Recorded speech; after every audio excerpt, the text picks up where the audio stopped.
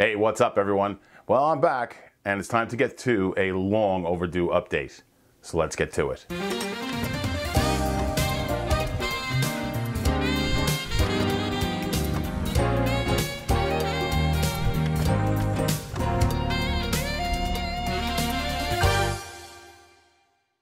So like the opening said, it's time to get to an update that's long overdue. But before I do, for those of you who follow me on Facebook and Instagram and Twitter, you already know that I was in the hospital for a short time. That's the reason why this update and this episode has been delayed. I am okay, everything's fine. Just things that I have to do as far as changing certain aspects of the way I do things. So now the videos will be back on schedule. And speaking of schedule, what I'm going to be doing is I'm going to be picking a day during the week. Most likely, I would say it's either going to be a Sunday or a Monday episode. That's the day that the main episode for the channel is going to come out. So if you are a subscriber, make sure you hit the bell and be alerted. If you're not a subscriber, hit the subscribe button and hit the little bell next to it, so this way you get notified when the episodes come out. So with that being said, let's go to the tank and see what has happened over the last week and a half or so since I actually looked at the tank. Okay, so on this update, we're going to start on the reef tower itself, the drain tower that is. Here you can see the purple digi, the red digi in the background right there, and also the red setosa is just showing a little piece up by the top of the purple digi. They're encrusting really awesomely on this tower, and I'm really super impressed about how that part of the tower is looking. And just going downward, you could see how much the Hollywood Stunner has grown. It's starting to get a lot of character to it, and also the bottom plate as well is not growing as much because I guess the shading, but it is growing. So super stoked about how this may turn out. Now moving across to the shelf rock, here's the Night Before Christmas Favia. It's growing really a lot now that I've moved it up, and it's starting to move downward more on the rock that it's on. Heading across, here is the main body of red setosa that's really expanding a whole lot onto that rock. There is a lot of coral, such as also the red Montipora cap. Here's the Barney coral. A lot more green is showing it. It's probably because of where it is. There is the center brace, and it's shading that particular side of the coral. Now moving on, here is the green encrusting Monty. As you can see right here, encrusting a whole lot onto this rock. It's now from the bottom over the edge of the rock, which made me move the Zoas that I had there, these Sunny D's, to the shelf in between the two pillars. They are growing really well and filling out, as well as the Utter Chaos is really doing well, as you can see right here. So hopefully I'll have a healthy population of those soon. There's the purple cat's paw. It's got a lot thicker in the last few weeks, and it's amazing to see, after you don't look at your tank that much, how things have really taken off and grown. Here's the birthday cake, totally overlapped that edge now and is really growing well. Here's the maze brain Favia in the back, and I'll try and get you, you can see right there how it's encrusted now onto the rock itself. Here's a wide shot of the Euphyllia garden. There isn't too much to say about this other than it's really taken off. All the corals that are in it are basically happy and healthy, and they're growing out. So this set of corals, as far as Euphyllia is concerned, is going to stay here and fill out this section of rock.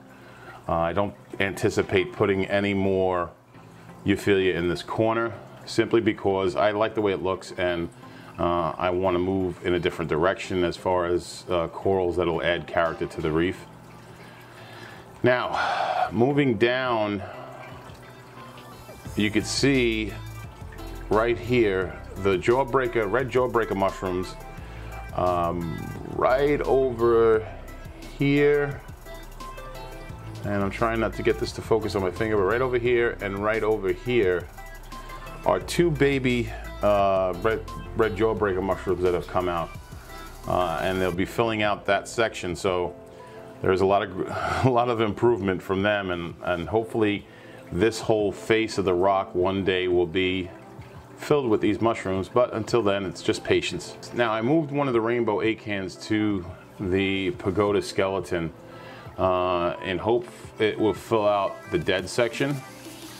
It's doing quite well. It's kind of retracted right now because it was on the sand bed the glass, and when I cleaned it I disturbed it. Here's the orange rainbow. Of course, the candy cane's getting bigger and better than ever. Now moving over to the main group of acans, you can see everything's doing really well. This group right here, you can go back in some of the videos and see how very tiny they were. Now they've totally overgrown that corner of the square plug that they're on, and they're getting bigger, and I'm really happy about that because it shows a little pink version and variety of the acans and just how colorful they can be, as well as these orange ones that were really micros when I got them, but now they're filling out, and they've filled out this whole plug, which is about the size of a $50. So that plug will tell you just how much they've grown. And Blastos are doing really good.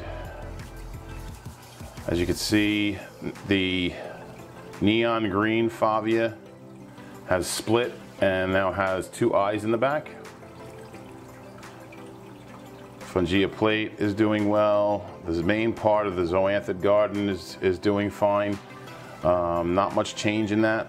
The rostas in the back are growing, and I'm really happy about this section. The shaded area is a bit slow, but I'm not really concerned about that because some of those always are not really the ones that I really am thrilled over.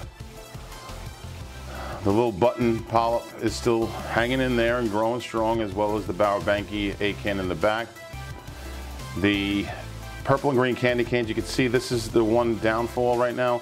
I lost a head when I was in the hospital, so that is my fault because when I left just prior to going in the hospital, I forgot to turn my auto top-off unit back on, and over the 3 days the tank wasn't getting replenished with calc and fresh auto top-off, but it's just confined to that one head, and the other ones are bouncing back.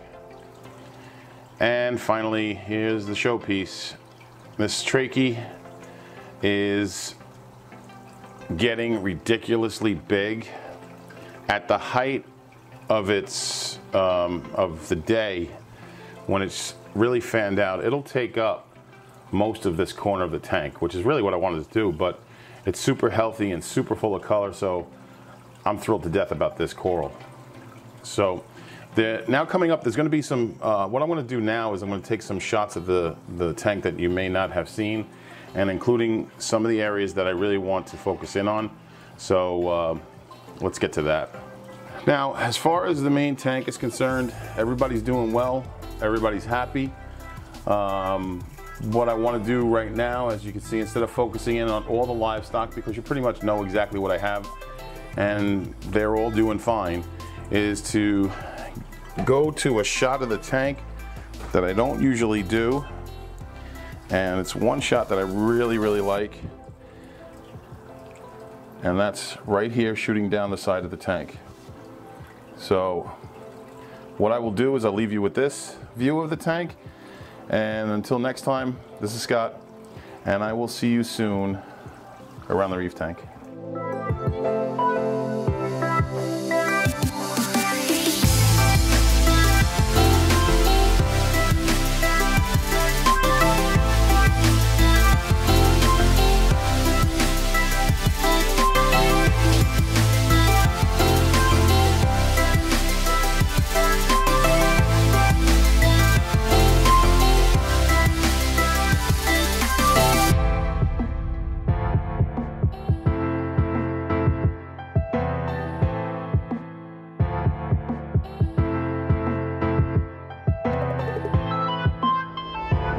Thank you for watching this episode of Roscoe's Reef with Scott. As always, don't forget to like, comment, share and subscribe.